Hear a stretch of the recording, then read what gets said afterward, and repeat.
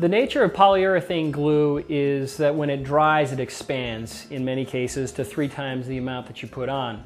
Now, this is not a big problem. In fact, it's a very easy thing to fix. Now, for these 2 pieces here, I've actually put on more than what would be necessary just to give you an understanding of how it foams out.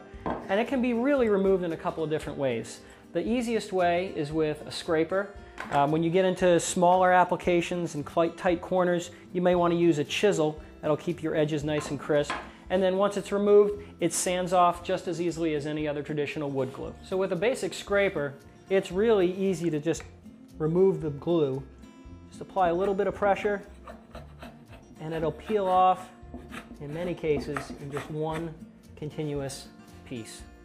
You want to do that until you've got it level with the wood, and then take your sanding block and just sand over the surface. It's going to take a little bit of elbow grease to get through everything and flatten it out. You can either use a block sander or a power sander, and you're ready to go.